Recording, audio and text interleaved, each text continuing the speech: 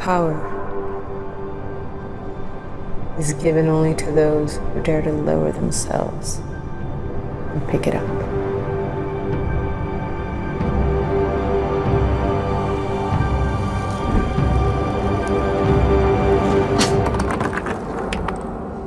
Hey, what's up guys, and welcome back to askNK. The folks at Unity have just released a 2-minute cinematic video titled Enemies, and this runs in Unity, Realtime, and of course 4K. Now this shows all of the possibilities that the folks at Unity can now offer, as this is a photorealistic digital human, and it embodies a whole lot of new improvements coming over to Unity 2022.2 the alpha, and potentially Unity 2022.1 the beta. Now unlike the 2019 cinematic release which we saw, there is a huge milestone to what this present demo actually brings to the table. Now the demo shows an advancement in some technical demonstration, and this is hugely thanks to the acquisition of both Weta Digital's set of tools and Ziva Dynamics real-time set of tools. Now with that said, there's a huge set of improvement that will be coming over to Unity 2022.2 owing to multiple acquisitions over the years. Now some of these have been teased before, but some of them are just outrightly brand new, and these improvement ranges from high definition render pipelines all the way to GPU ray tracing system, which was introduced in Unity 2019.3. There's a new skin attachment system for facial volume hair,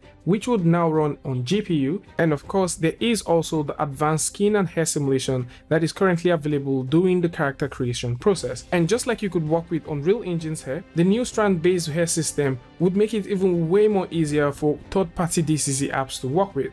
The new hair shading model in the high definition render pipeline can be compared to what you can get with offline renders like RenderMan. Currently, the new version of Unity 2022.2 has no clear definition of what the PC specs would look like, but we have our fingers crossed to actually see what this might potentially be looking like. So for those who like to catch up with the GDC conference that is going on, and probably you would like to see this session or maybe come back to the session sometime later, you can simply go over to the link in the description and see it right here. So the session is known as the making of Unity's latest flagship demo and achievements in graphics and rendering, and this is being presented by the folks at NVIDIA. So this demo shows all of the prowess that the folks at Unity has within their grasp. And with tools like this, it simply means that lots of people would be able to create more engaging and also high quality visuals very soon. And probably for those who like to read more about this and you would like to see some of the huge improvement and of course the processes put together to make this amazing shot,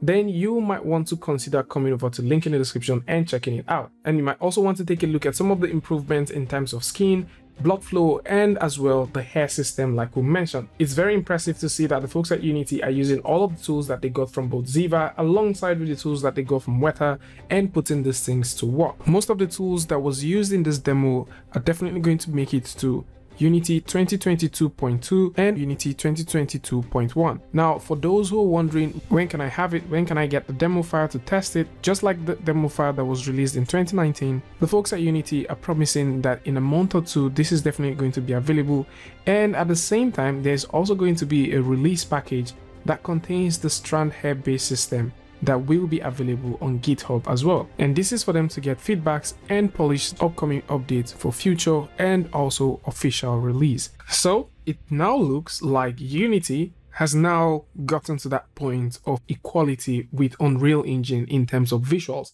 Now we knew that all of this was going to happen with the acquisition of Ziva and also Weta Digital, but we just didn't know exactly when it was going to happen. So this is more like a game on for both Unreal Engine and Unity, and I will enjoy watching how virtual production and the development of high quality photorealistic characters. I mean, look at how much quality that this has. You can see all of the things that has been put together, and this wasn't something that was available a couple of years ago. Now this simply means that photorealistic characters is something that artists will be able to work with in game engines like Unity and probably create in the coming years. So for anyone who would like to read up on any of these things that we've talked about, links to this is going to be in the description, so do well to check it out.